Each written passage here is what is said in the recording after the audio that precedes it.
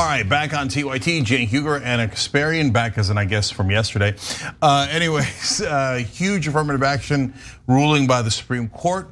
We will have, if you're uninitiated, surprising opinions on that. And then later in the program, Biden is in a world of trouble. The economy, we'll have a discussion, maybe even a little bit of a debate on how the economy is doing, but Biden's faculty is not doing well. We will show you, unfortunately, the evidence. So a lot to get to.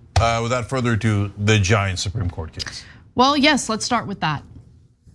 The Supreme Court is now striking down both Harvard and UNC's program when it comes to race used in admissions. The court going forward in their decision saying they're going to set new limits on the use of race when it pertains to a particular student must be part of their individual story and not simply their identity.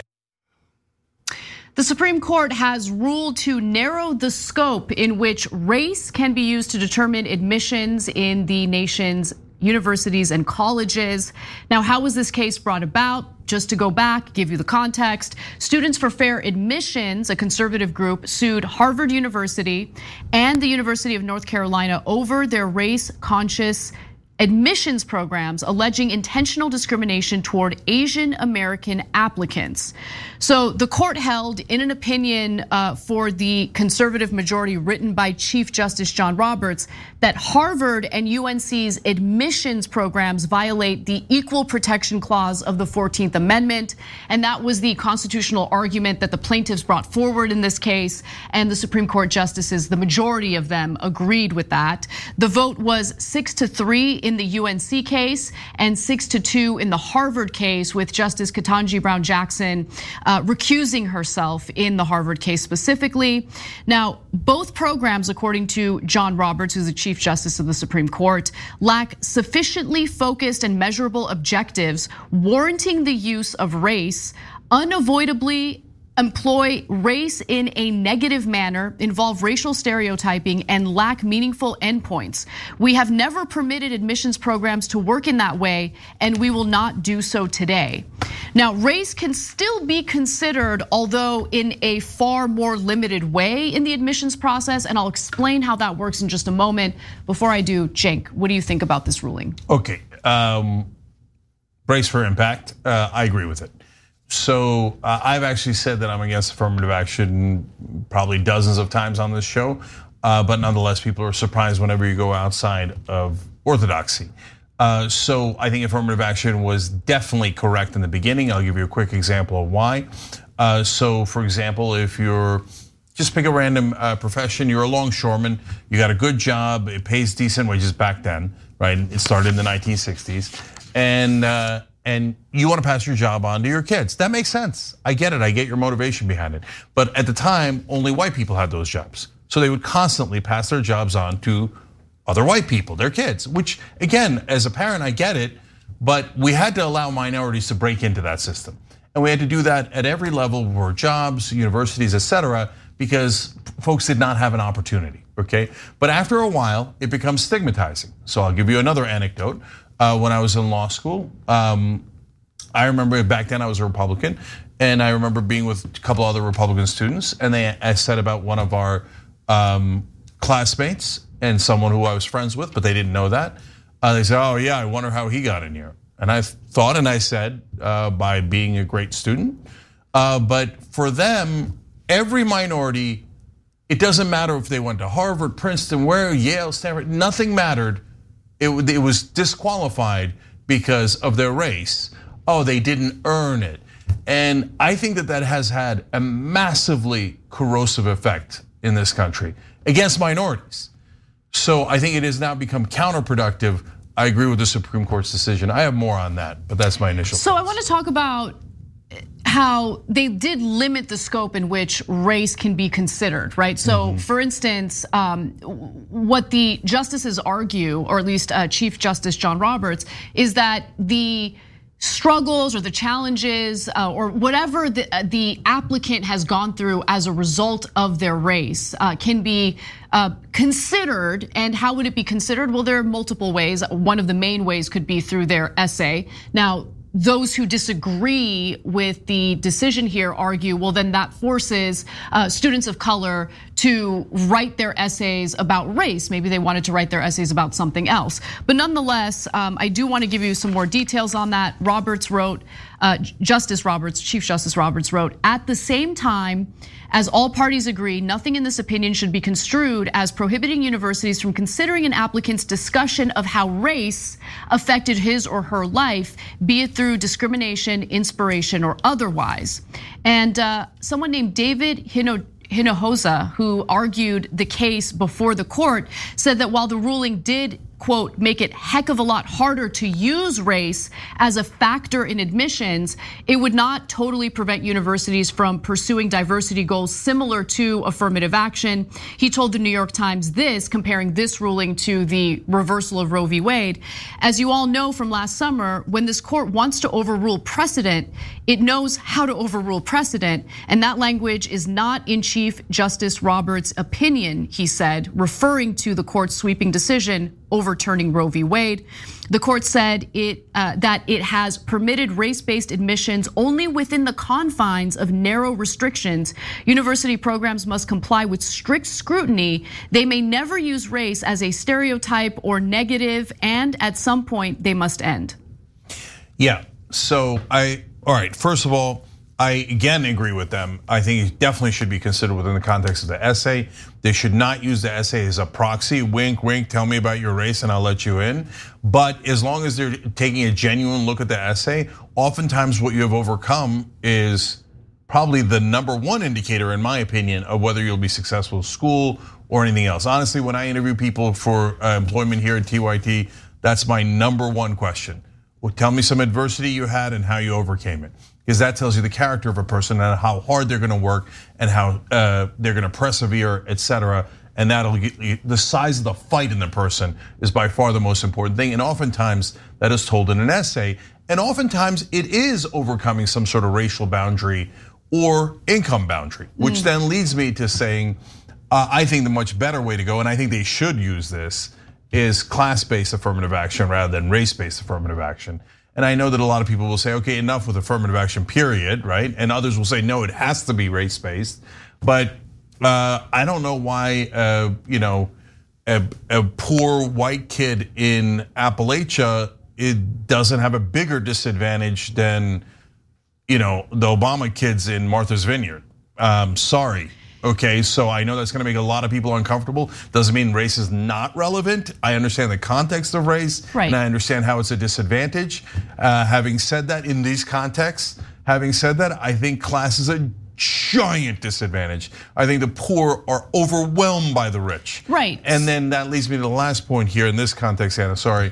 Legacy admissions. Legacy admissions are an abomination.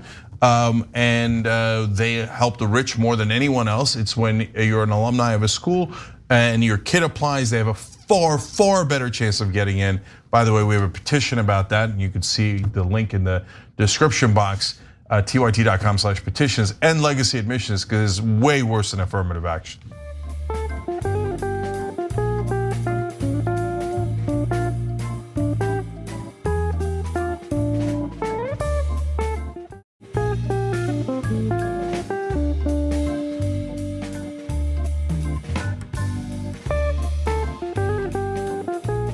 Yeah, I mean, look, just going back to the point that you made about class, I think class is a better indicator of the struggles that a student had to overcome in order to get to the point that they're at as they're applying for college admissions. So what I think made me support affirmative action, or the part of affirmative action that I thought, let me reword this. The strongest case I heard in support of affirmative action really had to do with, the fact that Black and Latino students are overrepresented when it comes to lower socioeconomic statuses, right? And with that means you don't have the extra money or the extra resources for, special tutoring outside of school, right? Or for extra lessons on how to take the SAT test and how to excel at the SAT test, right? Those types of classes, that type of instruction is very, very expensive. And we know how education is funded in some districts, right? A lot of it relies on property taxes. Other states have found better ways to kind of fund public schools, so it's far more equal, but that's not the case in every state. And so I liked that argument, but I think it's a mistake to tie that argument simply to race. I think that argument works better when you focus on class. Yeah. Because as you mentioned, there are plenty of disadvantaged, poor white kids as well who have to go through a lot and have to fight a lot harder in order to get the kind of education and gain the kind of merit necessary to get accepted into these universities. So some are already criticizing me on social media, et cetera. Oh wow, that's. I know that's a shocking turn of events. Saying that I'm trying to appease. This is the latest thing we're doing where I'm trying to appease the right wing. Hilarious. Okay, so first of all, if that's true, that's interesting because I've had this opinion my entire life. So was I doing it 20 years ago? I wrote a passage in my book for about 4 years ago against affirmative action. It's in the book, you can see it. I didn't invent it yesterday, okay? And so, look, just because you're in one side of the political spectrum doesn't mean that you have to agree with every single position. And this is not because, oh golly gee, it's so unfair to white people. No, that's not the issue at all. It's, hey, how are minorities perceived? What is fair, what is just, what is the most productive way to go forward so that we eliminate racism? But I'll give you more examples. Look, let's take my family. So we're all the same race, obviously, we're the same family, kind of. You'll see my kid is, of course, half Asian. But my dad was an incredibly poor farmer in southeastern Turkey. I grew up middle class thanks to the heroic work of my dad and free college that he got in Turkey. My son is now growing up in an even better situation. We're all the same race. Should we all be treated the same when going into school? No, my son is 1,000 times better off than his grandfather was. 1,000 times. So my dad needed the help. He needed the help the most when he's a farmer and he's broke and he needs that hand up to get him up, okay? I didn't need the break as much. I don't think my kid needs to break at all, okay? So if you say that's outrageous, you have to take race into consideration, I'm sorry, I don't agree. Now, if you say, hey, Cenk, you're not the relevant race here, okay, that's a fairer point. But I could make the same exact point about African American families, Latino families, et cetera, right? And so if and yes, African Americans, Latinos, unfortunately still in this country, are in a lower socioeconomic class because of the history of discrimination and racism. That is definitely true, okay? But having said that, if you do it based on class, you're gonna help those same people anyway, but you're gonna direct it more to the people who actually need it, as opposed to the son of the CEO of Coke, all right? Or there's some incredibly successful African Americans in this country. Their kids don't need it nearly as much as any kid race that's poor and has to overcome so much more. And prior to this ruling, I should note that there were 8 states that had outlawed affirmative action in the college admissions process. So California was actually the first, and they did so in the 1990s, followed by Washington, which actually repealed their ban just last year. Then there's Florida, Michigan, Nebraska, Arizona, New Hampshire, Oklahoma, and Idaho. I also wanted to just quickly go over the dissenting opinion. Justice Sonia Sotomayor actually spoke and gave a speech about her dissent, and here's what she said. Today, the court concludes that indifference to race is the only constitutionally permissible means to achieve racial equality in college admissions. That interpretation of the 14th Amendment is not only contrary to precedent and the entire teachings of our history, but it is also grounded in the illusion that racial inequality was a problem of a different generation. She continues, entrenched racial inequality remains a reality today. That is true for society writ large, and more specifically for Harvard and the University of North Carolina, 2 institutions with a long history of racial exclusion. Ignoring race will not equalize a society that is racially unequal. what was true in the 1860s, 1860s, and again in 1954 is true today. Equality requires acknowledgement of inequality. Yeah, look, guys. In today's climate, what happens is people say, and this has been true for a long time, if you're on a side of an issue, this is either the issue is either 100% correct or 0% correct, and we have to argue it in the extremes. No, in the case of affirmative action, if you take it away, will it hurt some minorities? Yes, it will. Okay, you have to be honest about that, even if you're in favor of taking affirmative action. Why? For example, when California and Texas did it, yes, there were less blacks and Latinos admitted into the top schools. By the way, they got into the lower level schools, okay? And some of those schools are great, like UC Santa Barbara, UC Riverside, etc.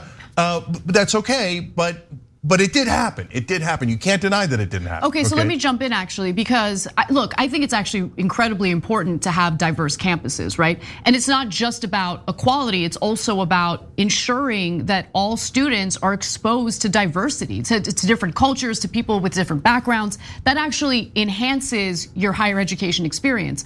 And so some of the states that outlawed, I can't remember exactly which state it was, but one of these states that outlawed affirmative action ended up deciding, okay, in order to fix the lack of diversity problem, all students who are at the top 10% of their graduating class will automatically get admitted to the state colleges, right? Yeah. Which, I mean, that means for anyone who wants that opportunity, it's open for them. Yeah, and so that's a different way of tackling the problem. I think a better way to tackle it, I would do it purely class-based. But the reason why that works is because, hey, that if you're in a public school, and some of the public schools unfortunately are awful, right? But you made it into the top 10%, that means you're a fighter. You got that exact spirit we're looking for that we think can do amazing things in the world. And a lot of those kids in Texas were Latino, right? But all mixed races, etc. But at least they had a shot within their environment, their school. They excelled, and that shows you the fight they got in them, right? And how they overcome adversity. So I love that. But guys, now let's talk about the downside of affirmative action, or a downside of keeping affirmative action. You get rid of it, yes, you have less representation from some groups, at least in the short term, right? For sure. Now, the downside of keeping it is, so forever we're going to subliminally, subconsciously tell everybody minorities can't make it on their own. They need a boost up. Oh, I hate that. I can't stand that. And that's a poison that gets into all of our heads. And so, look here, another anecdote. So I remember the kids who I thought were the smartest at the schools I went to. I don't know why I remember it, but I do. At Columbia, there was this Orthodox Jewish kid where I thought, wow, that kid's smart, right? And at Penn, I remember talking to, it was a freshman, talking to a black student about science and math. And I was like, I'm never going to know what this guy knows. Super freaking smart. And for whatever reason, it just burrowed into my head. And I remember those two kids, okay? So that black kid who went to Penn, who was a freaking genius, for his whole life, people will look like, oh, how did you get into Penn? Oh, Jesus, that pisses me off to no end, right? And I'm telling you, people are underestimating the poison that idea is, right? That no minority ever earned what they got in this country. It perpetuates stereotypes. It 100% perpetuates it. And if you say, hey, people shouldn't think that way, well, I agree with you. But nonetheless, they do. If you think they don't, you're kidding yourself. You know that they think that way, and you think affirmative action, unfortunately, buttresses that in their minds. Last thing, it is also fundamentally unfair to Asians. Okay, it just is. And again, if you're denying that reality, it's absurd to deny it. The minute you take away affirmative action anywhere, the Asian admission rates skyrocket. Okay, why? Is it because Asians are smarter? No, don't be insane, okay? No, because there's a culture of super valuing education, almost to an extreme and almost to a point where I go, I don't know that you're going in the right direction, right? Yeah. But having said that, so we're gonna tell all Asians, yeah, even though you guys earned it, we're just not gonna let half of you in because we're trying to do diversity. Look, it's super complicated. Look at all the factors that I just outlined, right?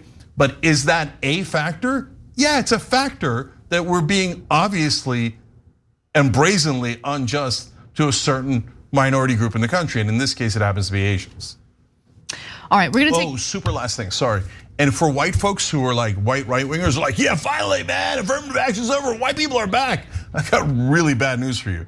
Affirmative action was helping you. Yeah, it's true. Okay? It's true. Without affirmative action, white rates plummet, Asian rates increase. So all those white wingers celebrating today, you're not gonna be celebrating tomorrow.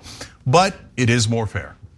All right, we're gonna take a break. When we come back, we've got a massive Biden block for you, including his speech on his economic performance or how the economy is doing under his leadership.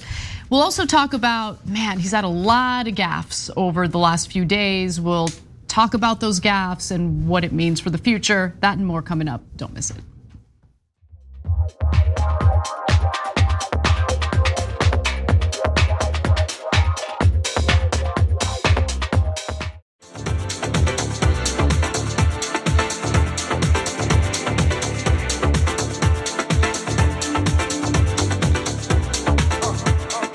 Back on TYT, Cenk and Anna with you guys. Also, Joni Reckert and John, they just joined. And Bruce Salazar, thank you for gifting a membership. We appreciate it. If you'd like to support honest reporting, give us, you can join by hitting the join button below the video on YouTube, or you can go to tyt.com/join. All right, Casper. All right, well, Biden has been touting his economic policies, and he did so recently. Let's do the story. I knew we couldn't go back to the same failed policies when I ran. So I came into office determined to change the economic direction of this country. To move from trickle-down economics to what everyone on Wall Street Journal and Financial Times began to call Bidenomics. I didn't come up with the name. I really didn't. I now claim it. But President Biden touted how the economy is performing under his leadership during a recent speech in Chicago. And what he really emphasized during this speech was his rejection of trickle-down economics. Now, before we do an analysis of how the economy is actually performing, why don't we hear more from his speech and then we'll break it down. Bidenomics is working. When I took office, the pandemic was raging and our economy was reeling. Supply chains are broken, millions of people unemployed, hundreds of thousands of small businesses on the verge of closing after so many had already closed. Literally hundreds of thousands on the verge of closing.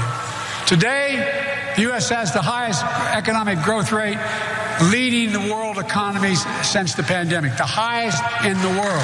Bidenomics is about building an economy from the middle out and the bottom up, not the top down. Vision is a fundamental break from the economic theory that has failed America's middle class for decades now. It's called trickle-down economics, fundamental economics, trickle down. The idea was, it's belief that we should cut taxes for the wealthy and big corporations. And I know something about big corporations. There's more corporations in Delaware incorporated than every other state in the union combined. I want them to do well, but I'm tired of waiting for the trickle down. It doesn't come very quickly.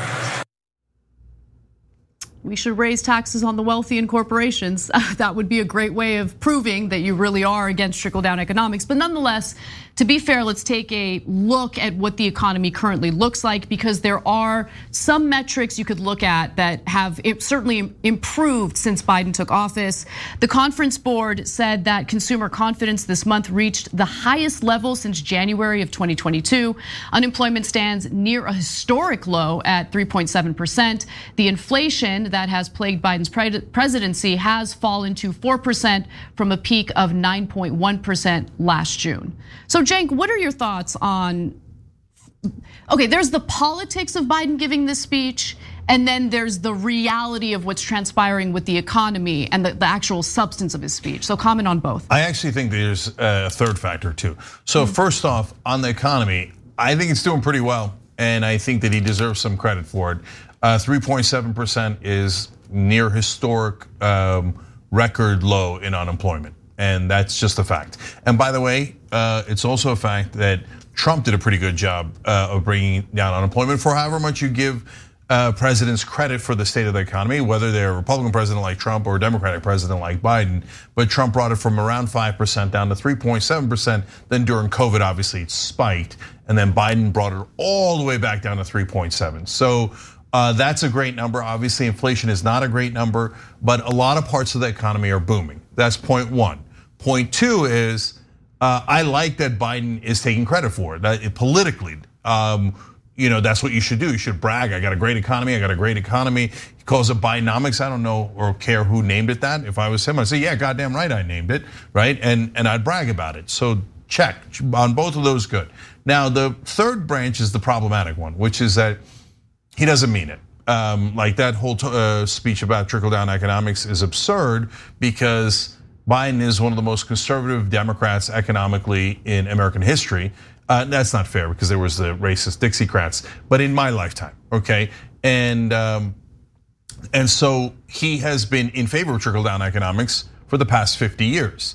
So how do I know that? Because I know all of the legislation that has been passed and all of the different things that happened. For example, he helped Mitch McConnell make the Bush tax cuts permanent. And those tax cuts, I've seen the number 94% going to the top 1%, and that's just that the one extreme. The most conservative number was, so this is the best case scenario for Biden. 2/3 of those tax cuts went to the top 20%. Okay, so the enormous majority of the cuts went to the richest people in the country, and that cost us $3 trillion every 10 years. And that was Biden negotiating for Obama in 2013. So don't tell me you're against trickle-down economics when that's what you've done your entire life. Yeah, you're absolutely right about that. So there are a few other things I wanted to just quickly mention in regard to Biden's economy. First off, look, I think it's important to also be fair because if Donald Trump were in office right now and we were talking about the unemployment rate, we would of course mention that there's a massive population of people who are unemployed, but they're no longer looking for work, right? So that exists and that is not calculated into that 3.7% unemployment rate figure. So okay, that's fair, but it was never calculated in. No, it was never calculated in, but I just want to be clear that that unemployment rate is not, it doesn't give you the full picture. But still, it's an incredibly low unemployment rate. With that said, there are other issues. Prices are still rising significantly faster than the Federal Reserve's target of 2%, a worry for voters and a line of attack for Republican lawmakers and other presidential candidates. So inflation is still impacting workers. We need to keep it real. Wages have not kept up with inflation since the late 1970s, and the current minimum wage is $7.25. It is not, the federal minimum wage has not been updated since 2009. It was implemented in 2009, but it was the Bush administration that had raised the minimum wage last. So that's just giving you a fuller picture. There are other issues as well. So for instance, if you look at the polling, the majority of Americans do not have a favorable view of Biden's economy, and it's because of what they're experiencing within their households. Housing is still unaffordable and unattainable for many people. They're dealing with that. So all of those issues also play a role. It's just that the metrics that the news media tends to look at, the government tends to look at, has more to do with GDP, has more to do with the stock market, the unemployment rate, yes, but there are other metrics that I think give you a more holistic picture of how the economy is impacting ordinary Americans. Okay, and if you're thinking, hey, wait, now you talk about Biden's record for the last 50 years, and he's been very conservative economically, and he used to be known, remember how he just talked about the corporations in Delaware? The credit cards are all based in Delaware, and an old credit card company was called MBNA. And Biden used to be known as the senator from MBNA. So he has helped these corporations and the very wealthy his entire career. But you say, okay, Cenk, but wait a minute, let's be fair. How about lately? I mean, the economy's doing pretty well. Maybe he did well as a president. That defines his rest of his record. Well, let's take a look. So remember, Trump brought down the top rate for corporations from 35% to 21%. And Biden said, oh no, I'm gonna stick it to the man. I'm gonna be for the average guy. I'm gonna bring it back to 28%. What do you mean bring it back to 28%? It was at 35. So already Biden's telling you, nah, I wanna make the tax cuts that Trump did for corporations as permanent as possible. Because if I solidify them at 28 as a Democrat, they'll never move past that, up, right? And then Manchin goes, no, I don't think 28% is right. I think it should be 25%. That's 10 points lower than what it used to be before Trump, right? And Biden goes, pretty good idea. We'll see how we negotiate and compromise. And they did. And you know what it's at now? 21%. they didn't move it an inch. And is Biden planning to change that? I mean, gives a fiery speech about trickle-down economics. He's going to propose tomorrow. Now, God damn it, I'll bring it back to 35%. No, he's not even going to try. He's perfectly happy to have it at 21%. He didn't lift a finger to change that. And so understand, and this is a thing that if you watch mainstream media, it'll blow you away. This fact I'm about to tell you. Politicians lie. They lie all the time, including Democrats.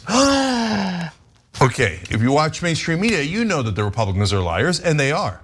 But the idea that a Democratic leader like Joe Biden or Nancy Pelosi might lie is heresy. All he does is lie. And so, yeah. And the mainstream media assiduously hides the facts that we just shared with you. They're facts, you can look them up, but they never talk about them in regards to Joe Biden. So, full disclosure, as I was researching and producing this story, I was planning on going after Biden, intervening and preventing the rail workers from striking. Remember, they were about to strike because they just wanted to secure some paid time off to deal with family emergencies, medical emergencies, things like that. When the rail companies refused to do so, they were planning to strike, but Biden got involved and prevented them from doing so. Well, it turns out that behind the scenes, he continued pushing the rail companies in order to secure paid time off for the rail workers. And I read today, I wish that this was something that he actually marketed, talked about, advertised, because he deserves credit for it. He and his administration continued pushing the companies, and they did in fact secure paid time off for the rail workers. So he does deserve credit for that as well. And I'm giving you that full disclosure because, again, I planned on coming on the show today and going after him for that, but he did continue pushing the rail companies to do the right thing. So guys, this is exactly what we're talking about when we say we don't live in a black and white world. So generally, I'm deeply frustrated by Biden. I think he's gotten way too much credit from the press, which I think is totally absurd. But having said that, look at what a mixed bag this is. So are we supposed to pretend that the rail workers did not get the days off? But they did, and Biden did help them behind the scenes. That's right. Biden's National Labor Relations Board is actually really strong. That's right. Okay, and you got to give him credit for that. On the other hand, whenever anybody's threatening a mass strike, the first guy out the door is Biden saying, "Don't do it, and I will support the corporate point of view." Well, what are you doing that for, right? And regulations, he wouldn't regulate a business if his life depended on it. So he's given corporations so much, and I would argue all the bills were structured to help corporate donors. So which one is it? Do you guys hate Biden or do you love Biden? No, it's complicated, like every issue. Everything is far more nuanced and far more complicated. Nothing is, I wish things were as simple as good, bad, black or white, but they're not. So our job is to bring you things that are true. And anyone who always lands on one side or another, whether it's a person, a politician that they're analyzing or a policy that they're analyzing, they always land on one side or another. That shows you they're not being honest. Like, oh, I don't like Biden, so I'm only gonna tell you the negative things about Biden. I like Biden, I'm only gonna tell you the positive things about Biden. No, he has both. And if everybody was honest in media, you would know both. Now, I do want to give you the exact numbers in the polls regarding how Americans actually feel about Biden's economic accomplishments. This is a poll that was done by AP, the Associated Press, and NORC. So apparently 1 in 3 US adults approve of his economic leadership. That 34% figure is even lower than his overall approval rating of 41%, and that's according to the survey by the Associated Press and NORC Center for Public Affairs Research. Overall, just 30% of US adults say they think the national economy is good, which is up slightly from the 25% who said so just last month. And when you look at the Democratic base specifically, pretty significant chunk of the Democratic base is unhappy with the economy, although the majority of Democrats are happy with it. So 72% within his party say they approve of his handling of the job overall, but just 60% say they approve of his handling of the economy. So I think that what explains that more than anything is how inflation, especially in regard to housing, in regard to everyday goods that people need, that is what is probably impacting their opinion of Biden's economy. But to say that he's done nothing good, I think would be a lie. It is a mixed bag, and I hope we did a decent job kind of explaining all that for you.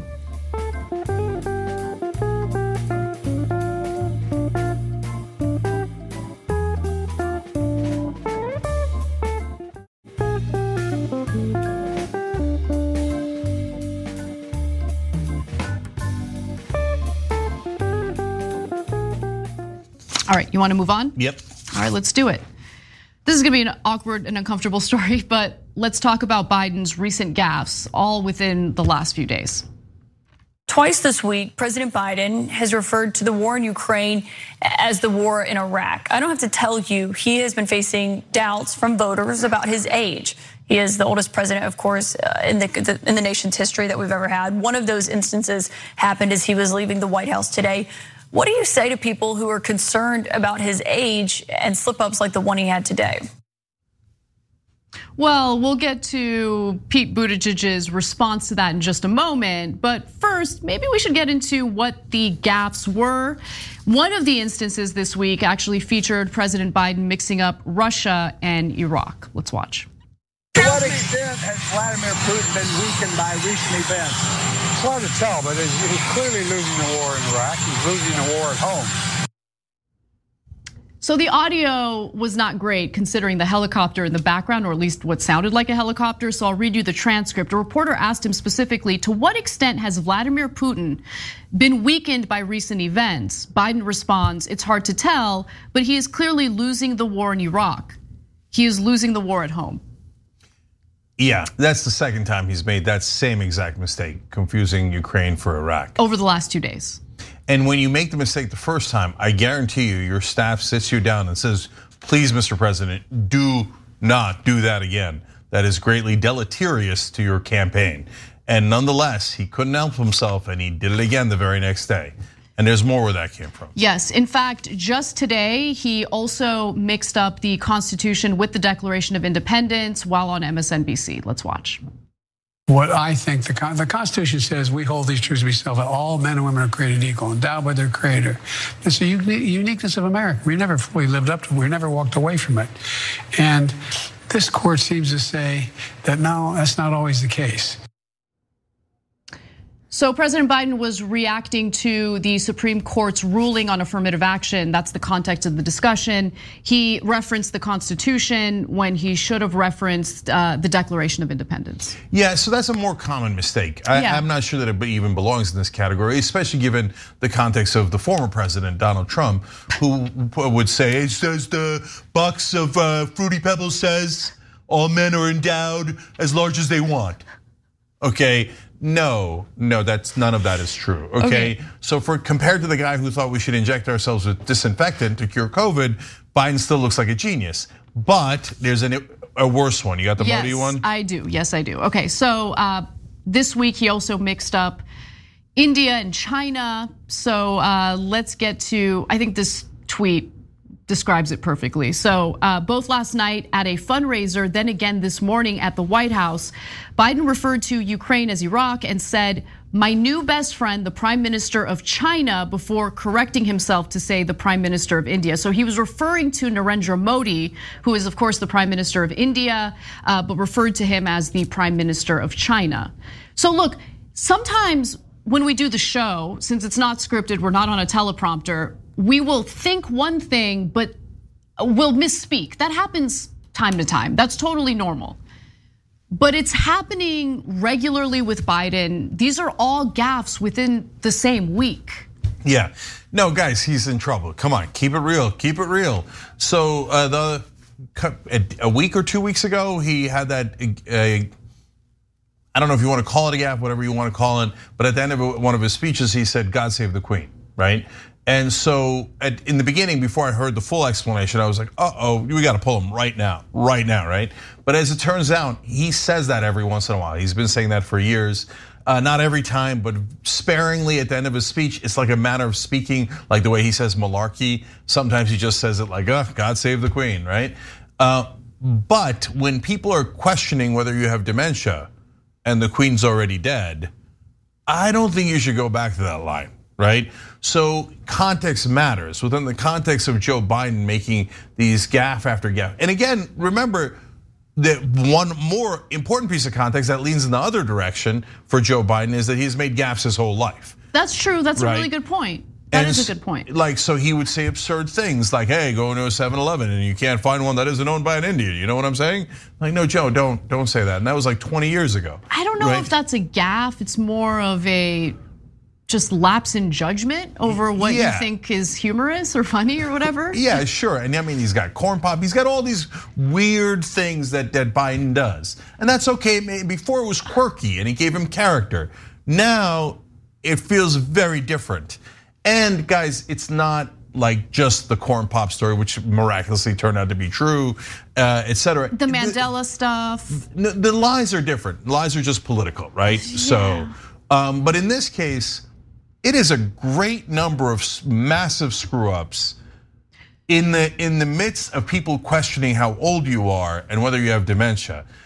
It is I mean, if it's not actually dementia or whatever, some form of that, it, at least in terms of politics and optics, looks disastrous. So what do we do, and what does he do, right? Because, okay, so let's also be fair. So I'm considering how exhausted I would be if I had his schedule. If I had to do the travel that he does, if I had to do one meeting a day, like I'm pulling my hair out. Like I hate meetings, so that's what it's really about. But exhaustion has an impact on you as well, right?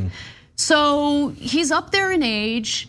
He has a physically and mentally taxing schedule as president of the United States, as you would expect. Yeah.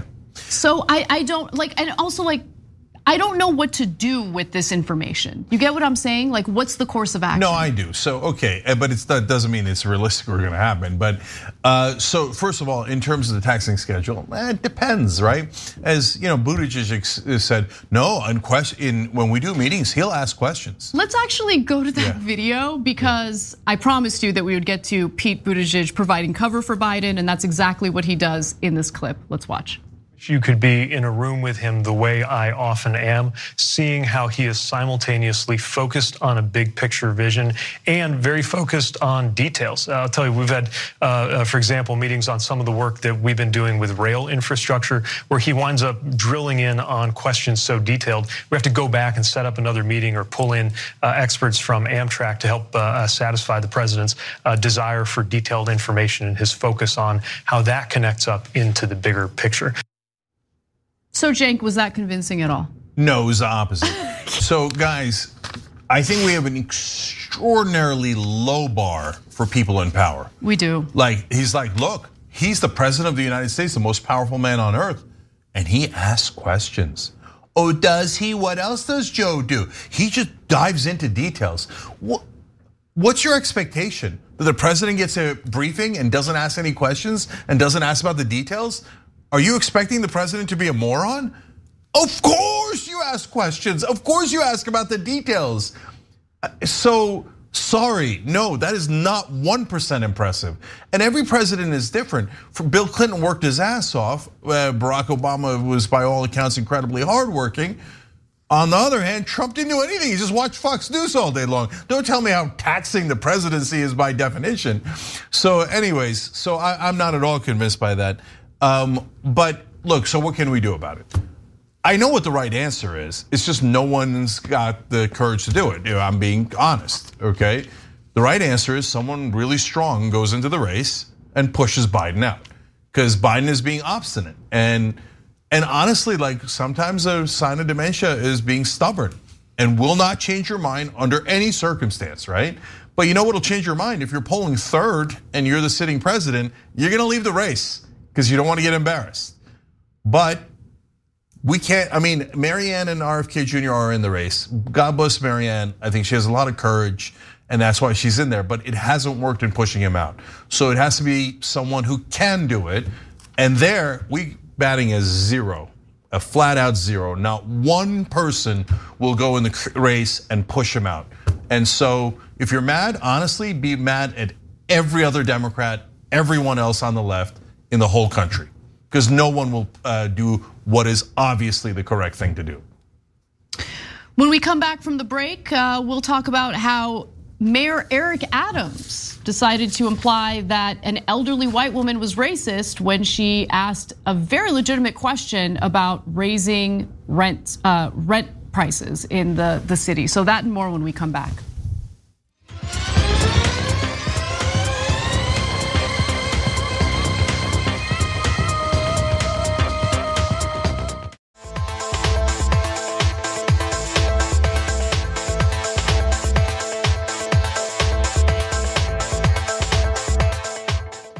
All right, back on TYT, Cenk and Anna with you, and also Dami Mami Matrix, that's funny, fun.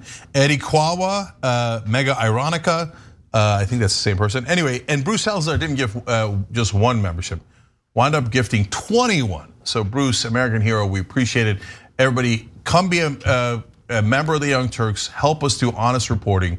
Hit the join button below the video on YouTube or tyt.com/join. We appreciate it. Casper. All right, this story's insane. New York City Mayor Eric Adams implied that an elderly white woman who had an important question to ask about unaffordable rents was speaking to him in a racist manner. In fact, he compared her to a plantation owner after she raised concerns about unaffordable rent. Now, before I show you the video, and stick around for it, I do want to give you the context so you understand where this woman is coming from. She has a legitimate concern, and she is representing the concerns of countless New Yorkers who are concerned about rents increasing. So landlords will be able to increase rent by 3% on 1-year leases. They will also be able to increase rent by 2.75% for the first year on 2-year leases and 3.2% for a second year. The rent increases apply to new leases signed on or after October 1st of 2023. So this has to do with the rent stabilized units in the city. There are about 1 million of them. And there is a board that makes a decision as to how much rent can be increased at any given time. Now, a woman stood up to ask a question about this. She is noticeably frustrated with good reason. This has to do with housing. This has to do with people being able to live in a safe place. And Eric Adams was not amused by it. Let's watch.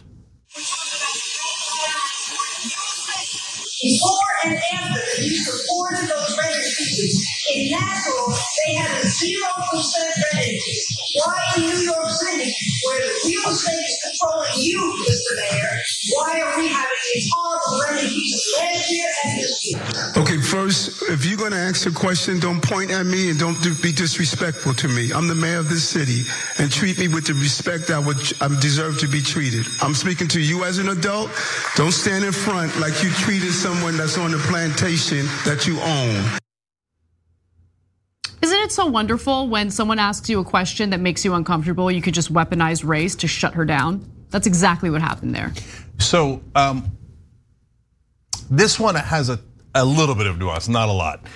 So the little bit of nuance is, yeah, it's true that a lot of times some folks talk down to minorities and they do it in a way that is grating on the nerves in every imaginable way. It's happened to me a little bit, but my God, I've seen it happen to black people in a way that is maddening, okay? So that's your context, and I get it. At the same time, when you become a representative of the people, you must be accountable to the people. And you can't just say, oh, okay, you've got a problem with rent. How dare you talk back to me? I deserve respect. Nah, okay. And to me, put aside the race thing for a second. The whole concept, and it is pervasive in America, that politicians deserve a lot of respect. I loathe it. I don't think they deserve that at all, at all. And I've seen people go into Congress and then all of a sudden say, I'm a congresswoman or I'm a congressman now. Who gives a damn? You're the same person, right?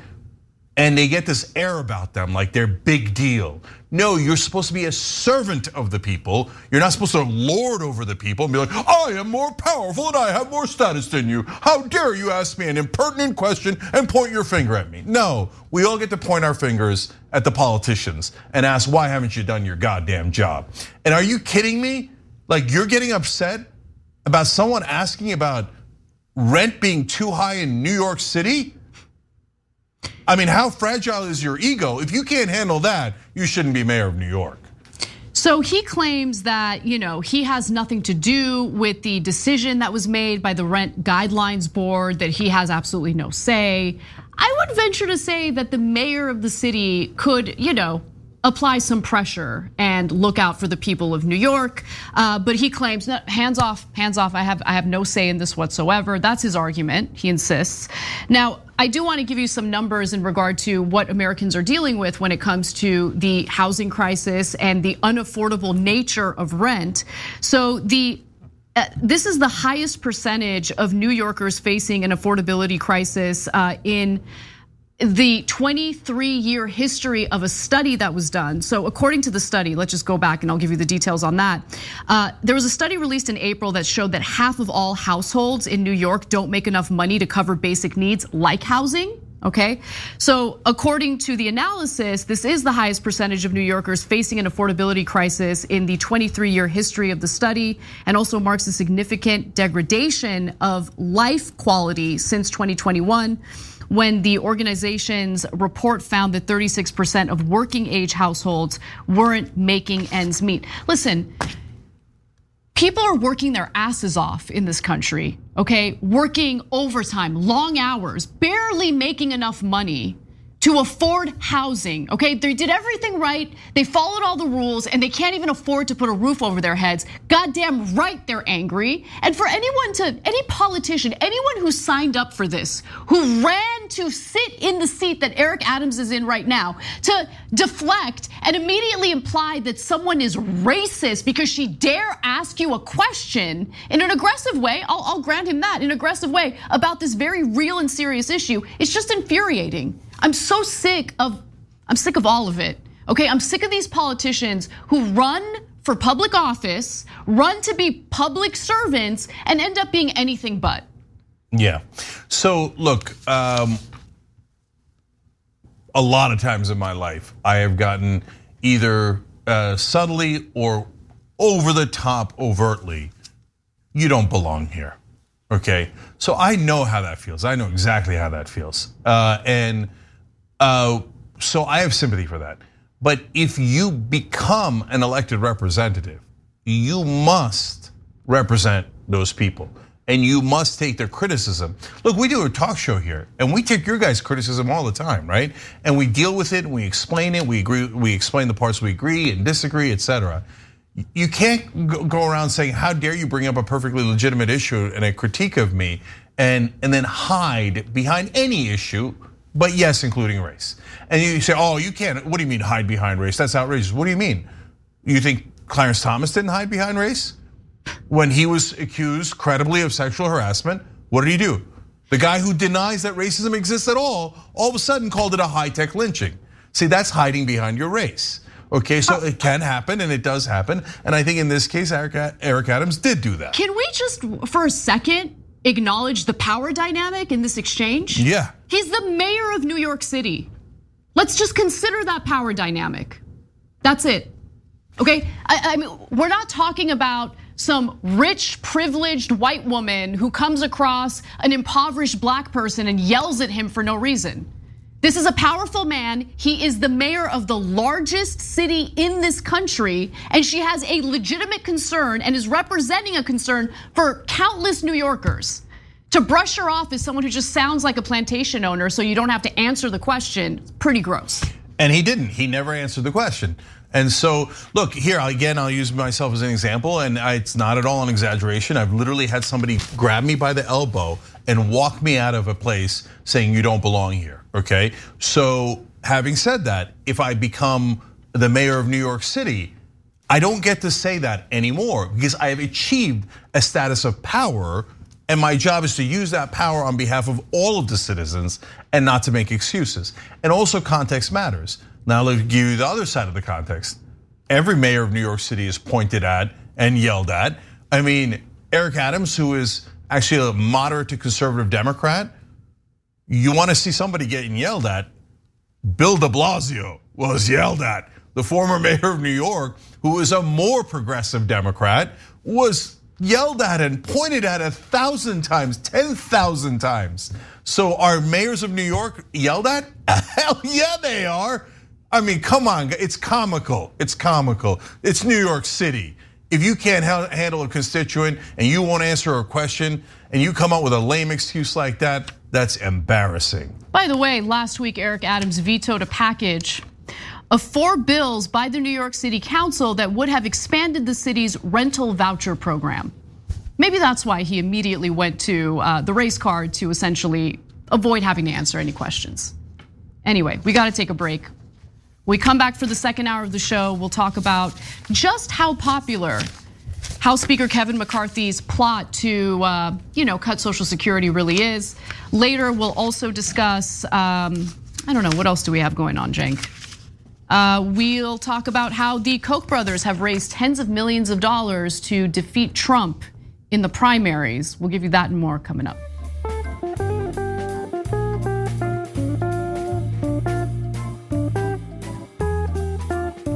Thanks for listening to the full episode of The Young Turks. Support our work, listen ad-free, access members-only bonus content, and more by subscribing to Apple Podcasts at apple.co/TYT.